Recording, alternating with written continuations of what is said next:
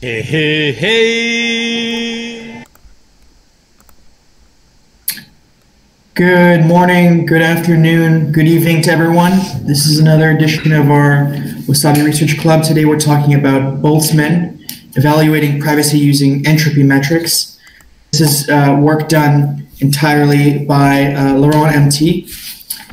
It's all available on GitHub, and of course we link all of the work that we go through on our Wasabi Research Club GitHub, which is just down below.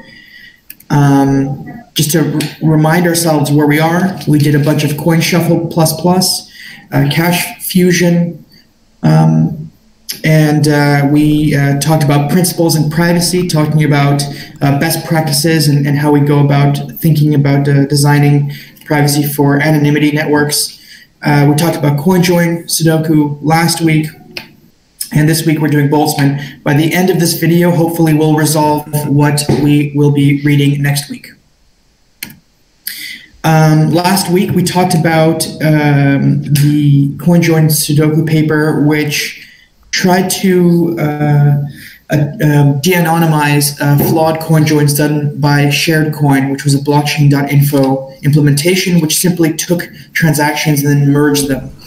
And the way that the de-anonymization attack happened is that it just tried to find inputs and outputs that matched in terms of their sums. So you can see the top one has a match and the bottom does not.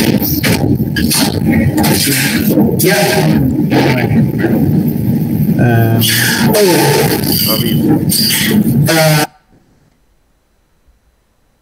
One sec, guys. I'm just turning the mic off. Yes, it's good now. Yes, it's good now. Is this better? Yes. Yes. Excellent. Okay. So moving right along. So we talked about how if two transactions are merged together, then there is some uncertainty about how we could de-anonymize the merged transaction. But if we wanted to de-anonymize the merged transaction, so here on the left we have transactions, on the right we have them merged together as in one transaction, what we really need to do is figure out how to make the inputs and the outputs match in sums, just like this. And we keep trying until we find a valid partition of a transaction. So here we have an example of a valid partition of a transaction where we can break up the original transaction into two smaller transactions. This is the most important thing that we've talked about now, I think, in 4 separate times. And I'm going to simplify it, which is that when we talk about how anonymous or how private a transaction is, we can take any particular input and any other input or output, doesn't really matter. You can take, a handful of inputs, you can take a handful of outputs, you can take any partition you want, and you can ask, how likely is it that these partitions, these components are related? And the magic formula, which is on the left, written clearly in math terms, on the right, in English terms, it's simply, given a particular combination, you find all of the possible valid partitions that include that particular combination, and then you divide by all possible valid combinations. So for example, if you were concerned about a specific transaction and you wanted to ask, is input 4 and output 6, to what extent are they related? How likely is it that they're in the same transaction? What you can do is you can find all the partitions where I4 and O6 are a part of that, and that could be the number 12. There could be 12 of those in total. And you divide it by the total number of possible valid combinations of any kind, which could be hypothetically 267. And then you get yourself a number like 4.49%. And you can do this for any input against any output or anything of that nature. And 2 big things we talked about, subset sum is the ability to do exactly what we just talked about, finding inputs and outputs that match in size. And the bell number is the number of possible ways a set can be partitioned. And we know that the bell number grows very quickly, and the subset sum problem is computationally very difficult for large numbers. So today we're talking about something different, which I'll admit is a very philosophically interesting topic. It's very abstract, and way to think about things, but it's the concept of entropy. So a cursory look for the definition, we get a few different ways that we use this word. We'll see the exact way we're interested in the word for the purposes of CoinJoins. But one example, for example, thermodynamics, which is the likely thing you've heard, is that the quantitative measure of the amount of thermal energy not available to do work, which is kind of interesting, kind of an abstract thing to say. Another thing you might have heard as well is the measure of disorder or randomness in a closed system. And another thing you might have heard is, and this is actually the one that's somewhat more important, is the measure of loss of information in a transmitted message. But we're actually concerned about something a bit different than exactly that, but similar enough that entropy is valuable. So one way we look at entropy is we can, I was thinking a lot about visualization of entropy. There are many good ways to think about entropy. But on the right, we have a solid where all the atoms are very close together. And on the left, we have a gas. And in the middle, we have a liquid. As you see here, the atoms are spread out and more, I guess you could say, random. And so we would say that on the right, we have low entropy. And on the left, we have high entropy. But maybe a better way of saying this is what my father told me, and he's a physicist. He said that imagine your own bedroom, and a state of low entropy is one where everything in your room is very neat and clean and organized. All the shirts are together, all the pants are together, all the pillows are together. Everything is very, very partitioned. And naturally, as you live in your room, and if you don't do the work to maintain this cleanliness, then things tend to just sort of spread out, go all over the place. You have a book on your bed, you have a sock in the bathroom, all sorts of mess, and that's what we call high entropy. And there are some interesting laws. These aren't exactly the laws of thermodynamics because they don't matter for our sake, but there are two things to consider. The first to consider is the principle of conservation of energy, which for us matters because we deal with conservation of energy in Bitcoin, namely that Bitcoin is always conserved in a transaction.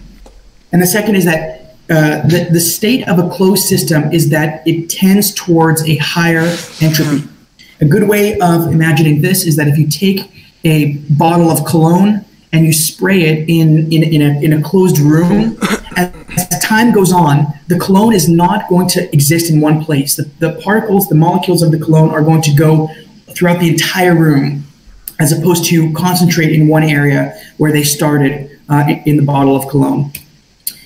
So as I said before, with Bitcoin, energy is conserved. The left hand and the right hand must always match. So when we have a change of state, which is a transaction, transactions change the state of Bitcoin ownership from one person to the other, we know that coins are always conserved. So that's kind of a cool remark. And now we're talking about something very different, but very interesting, which is Shannon entropy. So Shannon entropy has to do with information theory, and much less to do with physics. And the concept of Shannon entropy, it shares intuition with Boltzmann, is that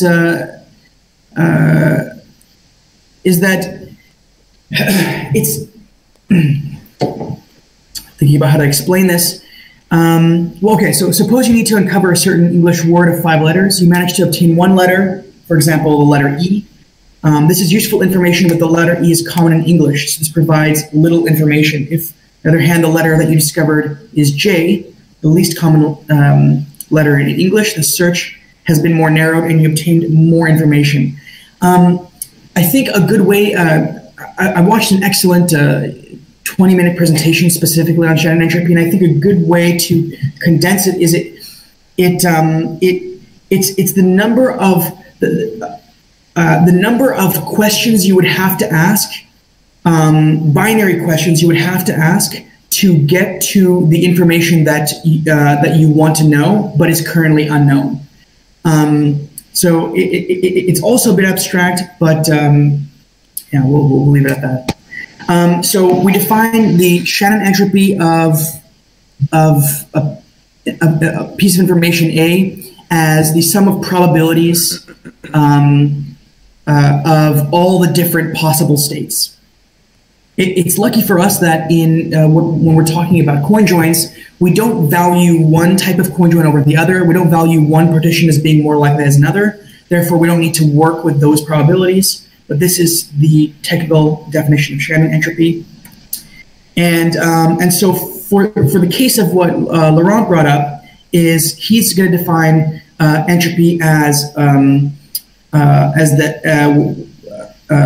log 2 of the number of possible ways you can partition a transaction. So the question you might ask is, why is it log 2? Why is it, for example, not the natural logarithm, which is almost log 2, but it's not quite? Why is it not log 10? Well, it turns out it's log 2 because in information theory, we're concerned with information being represented as bits. So it makes sense that when we say something has a Shannon entropy of 2, what we're really saying is that if you could ask 2 binary questions and get valid answers, you would know the original information. So the information is distorted in such a way where you'd have to ask 2 binary questions. That's what the entropy number of 2 would be. And likewise, the number of 3 would be that you'd have to ask 3 sequential questions, binary questions in a row to get the valid original information. Laurent gives some examples. So in this case, he gives an example with 5 inputs and 1 output. And because there are no ways to consider this transaction apart from all of the funds moving to O2, there's only one possible case, so the entropy is 0. In other words, we wouldn't have to ask any binary questions because it's already a deterministic link. So it would be easy for anyone to know who gave money to O2 and what happened here. Here's an example where it's a little bit less clear. So, so now there are 2 possible interpretations of these transactions. What are the 2 possible interpretations? Well, here's the first one. Maybe yellow gave money to himself, and then green gave money to herself. Or it's one individual and they gave money to themselves. Those are the 2 possible cases, and so we have an entropy value of 1. And lastly, we have example number 3, where we have 2 inputs, 4 outputs. Here's the first case. Here's the second case. Because the values are the same, it's like a coin join. We can see that you can replace those 2 values. And then, of course, we have the obvious case, where it's all in one individual. Because we have 3 cases, we have an entropy of 1.585, because there are 3 cases. Okay, so Laurent then proceeds to define a few terms which are interesting. Intrinsic entropy being the value computed without any additional information. No additional information, so consider the transaction outside of the blockchain. This is what his script was doing when it was just taking one transaction at a time and calculating it. The actual entropy is the value computed considering additional information on the blockchain. So, you know, was there any address reuse? Did the output then get merged with another output? That's revealing common ownership. And then there's max entropy, which is kind of an interesting one as well. The value associated with a perfect transaction, a coin join with equal outputs and inputs that is similar to the original transaction. And he calls this type of transaction tuples, I believe, although I'm not 100% sure. And so from there, he says that wallet efficiency is the intrinsic entropy minus the max entropy expressed in bits, and the blockchain efficiency is the actual entropy minus the max entropy. And I guess the reason why he says this is because the wallets cannot really know what the actual entropy is, because wallets are not blockchain analysis companies. They don't have very sophisticated tools on hand. So the wallet efficiency is purely looking at the intrinsic versus the max, and the blockchain efficiency is actual versus max. So his own results in doing this was he investigated 97 million transactions, computed entropy for 98.59% of them, and was not able to process 1.41%. And the reason why is pretty obvious, because everything we've talked about in the past few weeks with the CoinJoin Sudoku about having to find all of the partitions of a of a coin join, it becomes a very expensive task when you talk about many inputs and many outputs. So it's just not practical for many, many transactions. Of the transactions he did process, 85.47 had a null entropy, which means that there was no question about the inputs and outputs being linked. 14.52 had an entropy of greater than 1, so they were ambiguous transactions. And 1.89% had an entropy of greater than 1.585, as good or better than a coin join. So, yeah. I think we'll probably leave it there for now and open it up. Thank you, Aviv. After your presentation, I got more confused of least important questions, but let's try to figure that out because I'm not sure we looked at the exact same source. I was looking at the GISTs. What did you look at? Yes, all the GISTs, yes. All right. So yeah, I was mainly concerned of the first one. The last two I just went through, but I guess the transaction, the actual data is in the last two, isn't it? What you cited here. No, I think I was mostly focused on the first one as well. I mean, I could be wrong, but everything I just talked about was the first one. Okay, so the very first thing about the first one is that the number n, the number of valid submappings, you here in your presentation added it to the full mapping, right? When it's only one person transferring money to himself, but he actually did not add it to the calculation of n. Is that what you remember exactly? Okay, one more time. So the transaction itself, when it's just one person, it is he did not add it to the calculation of the n, the number of valid submappings. Oh, he absolutely did. Okay, I mean, even Adam Gibson noted it under the GIST that should be added. Anyway, it's a not important question. I think it's better to add to, because that's definitely a possibility. Anyway, and another thing is that I was immediately assuming that it was Shannon Entropy too, but then I noted it under the GIST under comment, and he did not seem to know what I was talking about. Why am I talking about Shannon, and why am I calling it Shannon Entropy? And I was like, okay, I just misremembered. I didn't know why I was assuming that. But now, in your presentation, you actually went through it that, hey, this is actually the Shannon Entropy. Do you know, is this the Shannon Entropy, or do you know where my confusion is coming from here? Yes, so it would not make sense for it to be any other kind of entropy other than Shannon entropy. So the problem is that entropy is used for very different things in science, and Shannon entropy is concerned with information theory, and that's what we're concerned with as well. So, if it was really Boltzmann, would we use the Boltzmann constant? Because he didn't use Boltzmann's constant. Okay. Okay, that's an interesting question. Would be nice if the author would be here and could answer to that. Anyway, I think these are the least important questions here. Do you guys have anything, or should I go forward?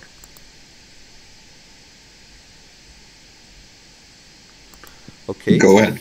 Then Adam Gibson I have my own opinion on this, what I'm going to ask you guys, but Adam Gibson was critiquing it that, well, what about pay-to-endpoint transactions, and what about all the different kind of interpretations of all the transactions?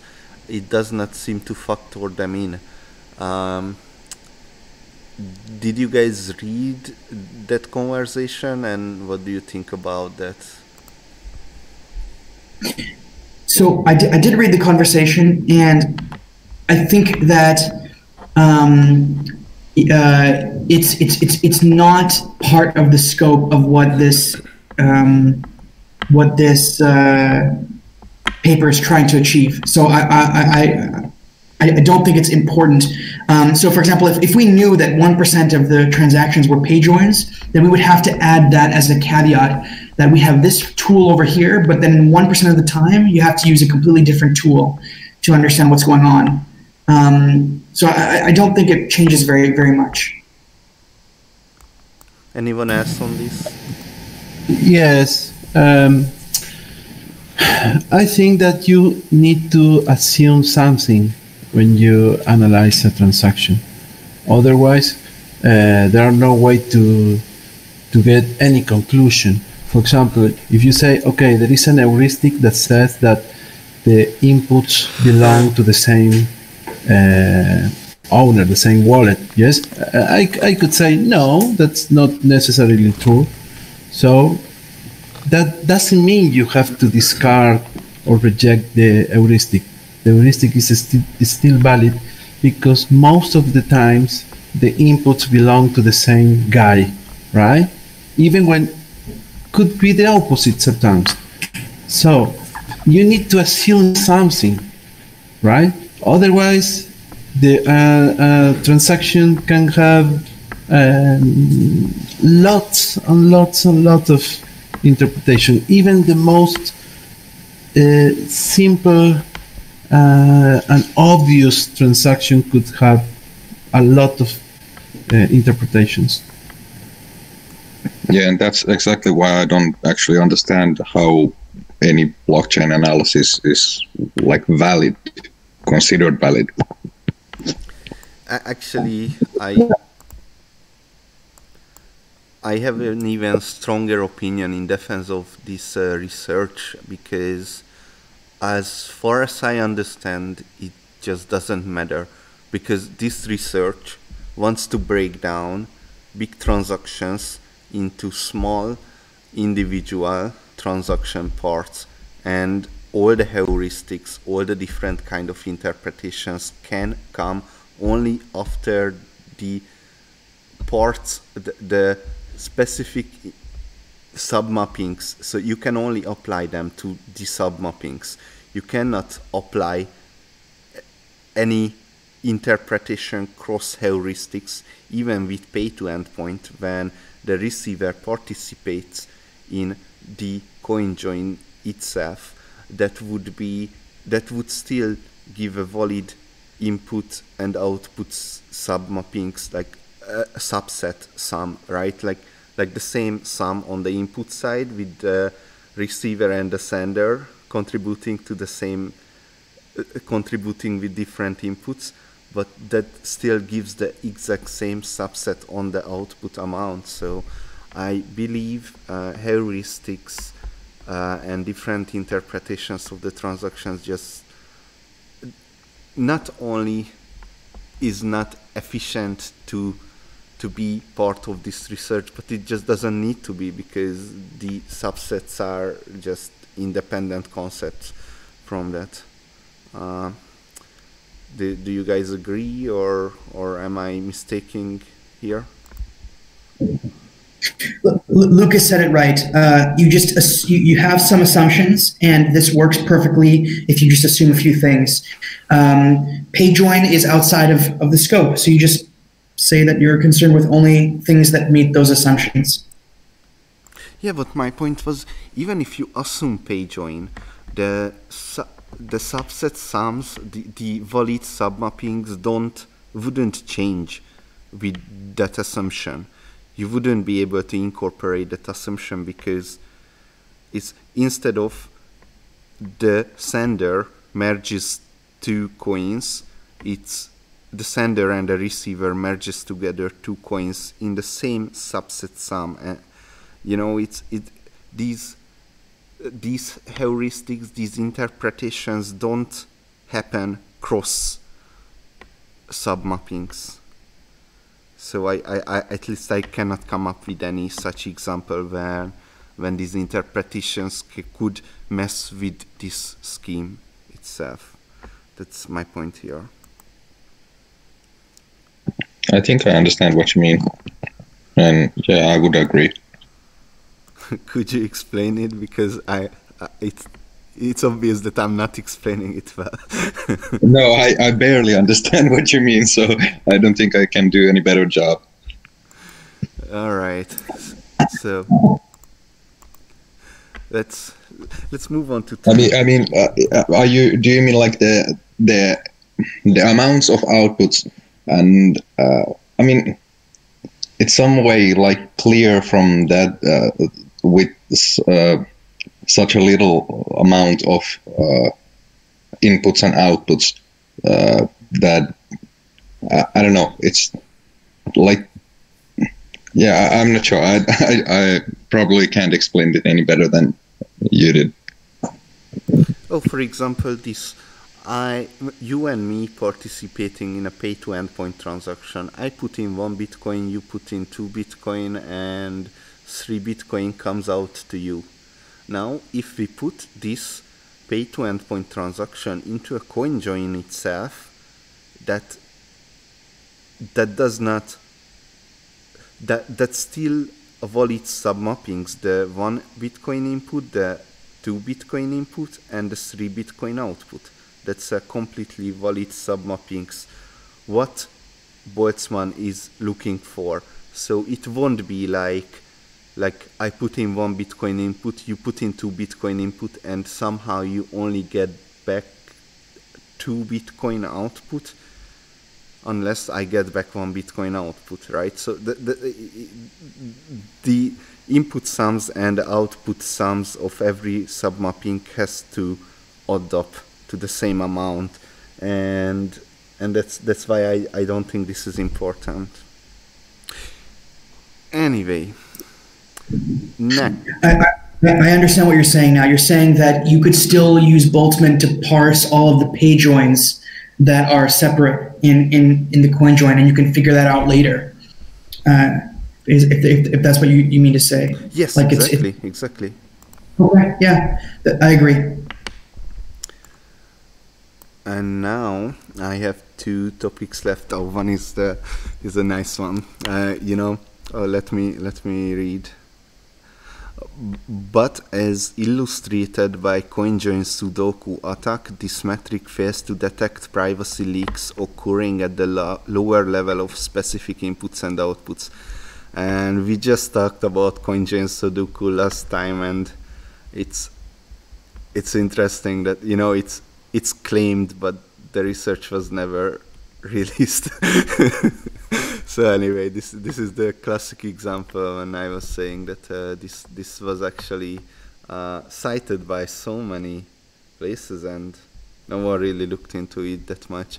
Anyway, the other thing is knapsack. We always keep coming back to knapsack, and I think this might be the very best time to come back to knapsack here, because if you look at the entropy here, is the log 2n that only depends on the number of valid submappings, right? Nothing else. N is the number of valid submappings, and the log 2 is there. So this is what only depends on, but we can improve upon it a lot, because knapsack actually gave us a mathematical model on what else to look at. Knapsack not only looks at the number of total valid submappings, but the input-input links, input-output links, and the output-output links. Links means like probability of links, right? And you talked about this this Aviv, and this is the final picture here, right? Like you have to incorporate these links between each other. Oh my God, the baby is crying because I'm talking too loud.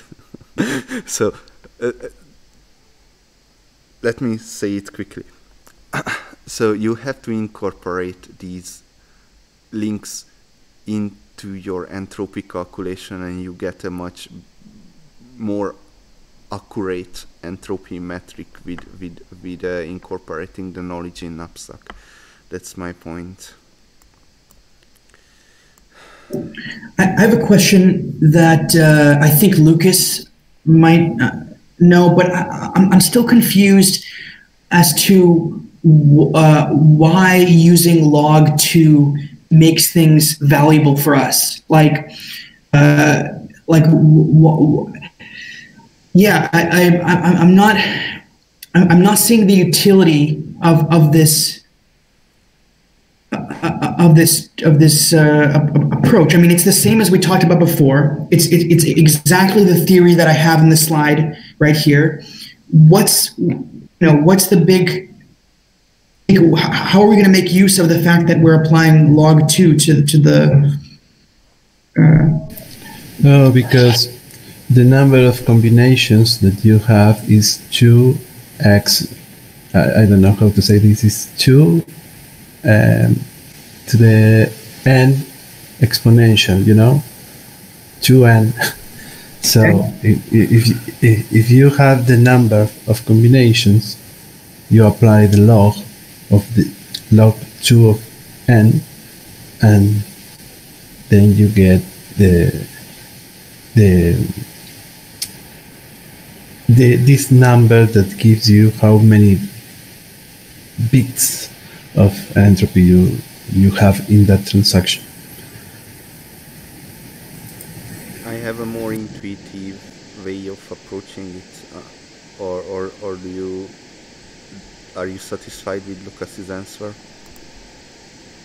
Well, I'm just trying to think to my head how I'm going to use log2 in terms of making a statement. So, are you? I have an entropy of 3 and an entropy of 4 because there were 9 partitions in one, well, I think I'm not doing the calculation. But anyways, the point is, if I have an entropy of, let's say, 2 and 4, does that mean it's twice as private? Is that the idea here? So I don't know why log2, but I have a good feeling about the logarithm part of the log for sure, because if you think about it, that you have 5 inputs and 5 outputs, and let's say you get 10 combinations, and if you have 10 inputs and 10 outputs, then you don't get 20 combinations, but you get something like 100 or something like exponential number of combinations. But ultimately the links between the inputs and the outputs and inputs outputs are not that, so there is only 10 inputs and 10 outputs, so there cannot be, so the number of combinations may be exponential, but you don't gain that much more privacy just because the number of combinations is exponential. So let's throw a logarithm at it. And actually that's what I thought, how the Shannon entropy came to light too, that it just oh, let's throw a logarithm because it seems right. I thought it was an intuitive thing, but now I don't know. But anyway, the logarithm is very intuitive here, because here with this you can compare two transactions more accurately. Of course, it's just an estimation, but more accurately. Does that make sense?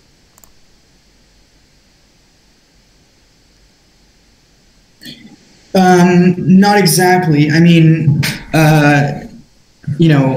you could also divide by 10, right? I understand that you're saying that the number of partitions grows exponentially, but you have to convince me why the privacy doesn't grow exponentially. What you're saying right now is the privacy is growing linearly as your subsets are growing exponentially. Yes, not exactly linearly, but more like linearly, yes, because the number of participants aren't growing exponentially. So it's not fair to say that well, it had 10 participants in this transaction, and so your anonymity grew exponentially, right? But the efforts that you need to deanonymize, they grow exponentially. I mean, amount of computer power you need to spend to deanonymize. So if we look at this, so maybe it grows exponentially too. Yeah, that's true. I would say that's another question here, because here the assumption is that it can be de-anonymized no matter what is the number. It can be de-anonymized. That's why Boltzmann cannot be computed to larger coin joins. So we are operating under the working assumption that everything can be de-anonymized in no time, and there is no computational complexity involved here.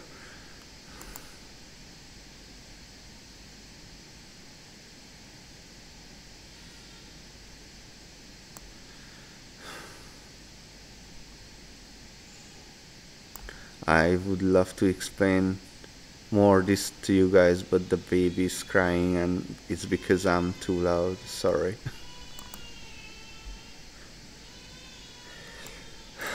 Okay, so why don't we get more questions? Does anyone else have a question they want to ask?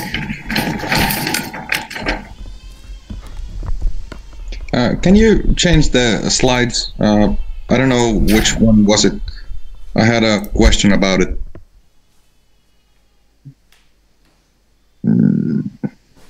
A little bit more to the...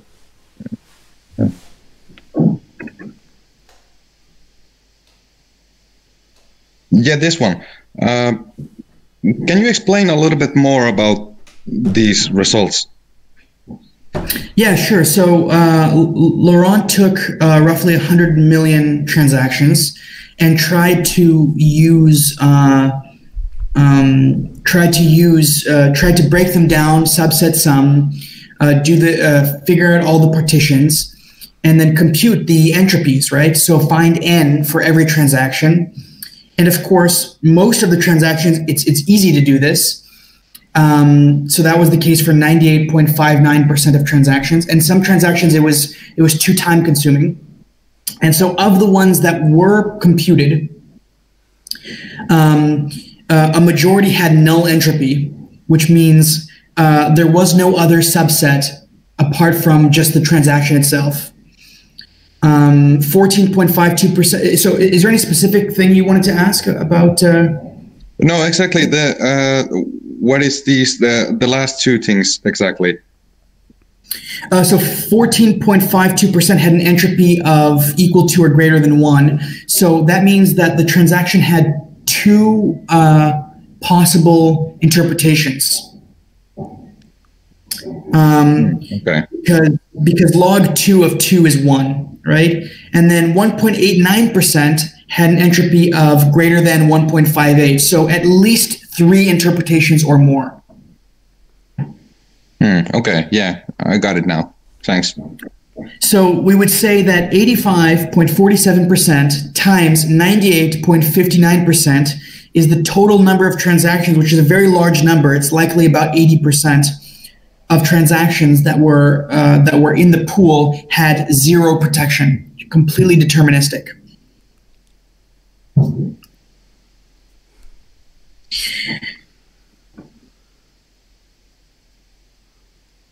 Okay, thanks. Yeah, that explained my questions. So when I was thinking about like the whole meaning of this entropy thing, I guess I kind of get it. If you have a value of your entropy of 1, that means that you have to ask one binary question in terms of figuring out the correct mapping. And if you have an entropy value of 2, it means you have to ask 2 binary questions. And so forth. If you have 3, then you have to ask 3 binary questions. And I guess this does make sense with transactions that really do involve only one person or 2 people. But I'm not sure how it would apply at scale. So for example, I don't see the benefit of applying it to a Wasabi CoinJoin. I'm not sure I see the benefit. I think the anonymity set is a much clearer heuristic. Hey guys, it's Nopar 73 ASMR edition. I think Okay. it would make sense to apply it to Wasabi transactions, but you can't because it's computationally infeasible. But it would be really interesting to see what are the results there. Yeah, I agree. Yes. Yes. Wait, but, Aviv, the entropy, yes, there is this entropy of the transaction, right? And then there is this level of linkability, let's say, that you show us that is interesting too. But also in the second part of this GIST collection, there is a matrix of, I don't remember the name, but it's a matrix of, let me find it,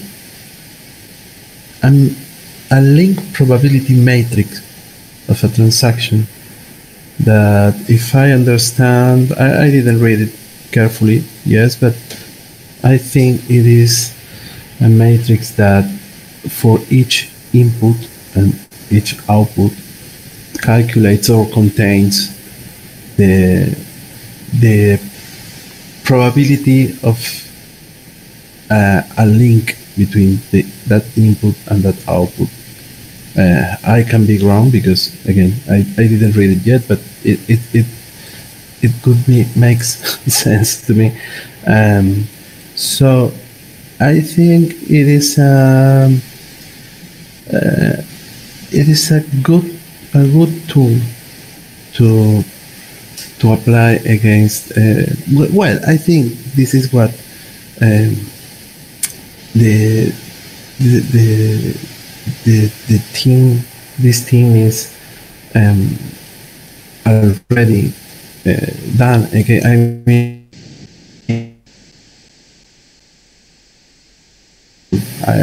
I can be wrong, but it would be interesting to run. In fact, we can select one of the smaller Wasabi transactions and see if it is possible to run this tool. I think the link probability matrix should be a 3-dimensional matrix because you need the input links, the input-output links, and output-output links, as the knapsack paper says it. Oh yes, that could be really good, but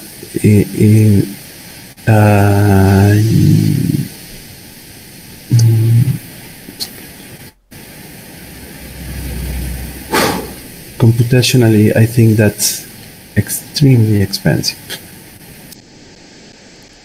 Lucas, yeah, no, it isn't expensive. It isn't more expensive at all, because Boltzmann relies on identifying the subtransactions, and the links between inputs, input outputs, and outputs are calculated by looking at which subtransactions that links are in and divided by the total subtransactions.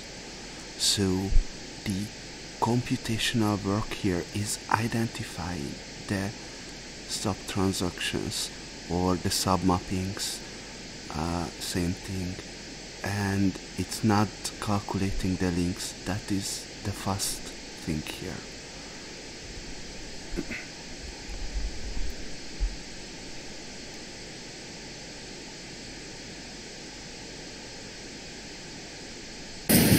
Yes, I got it. Alright guys, do you want to move on to next week's topics?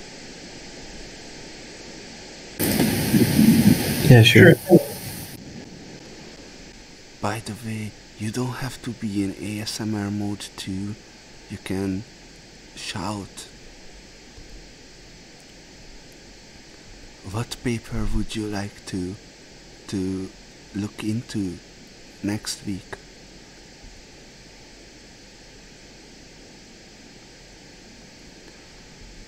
Okay, so if you don't give ideas, then I'm going to say a few papers and just shout which one would you like. So Okay. I have these written for me. Researchers in Entropy Wonderland, a review of the entropy concept. Next paper, a cryptoeconomic traffic analysis on the Bitcoin's Lightning Network. Next paper, why CoinJoin, as used in the dark coin, does not bring full anonymity. I think this would be really interesting. Yeah, it sounds interesting. Yeah.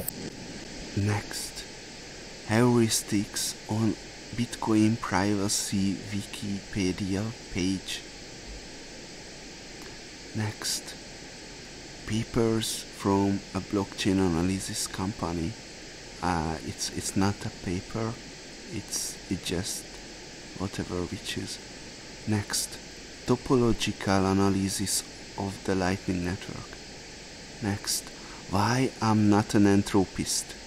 I think this would be very similar to the Anonymity Loves Company paper. Maybe a little bit more technical, but similar philosophical one. I have no idea, but that one sounds interesting to me too. I agree. I agree. Okay, did I sense that everyone agreed on that? Who did not agree on that? I vote for that too. I think that's really interesting. Alright, I guess that settles it. Next week we are going to peer review the paper Why I'm Not an Entropist. So Okay. thank you guys for the for this peer review and for your patience for listening to me in ASMR mode. Okay. Okay. Thank you guys. Thank you. Thank you. Okay, guys. Bye. Bye bye. Okay. Fun. Bye. You know, but there is a story about someone who calls by phone, and a little boy, say, "Hey, hi." That's how the caller said, "Hey, boy, is your mom?" "No, she's not. She's busy." "Okay, and your dad?" "He's not available. He's busy." "And what are they doing?" "They are looking for me." Okay. I stopped the recording right here.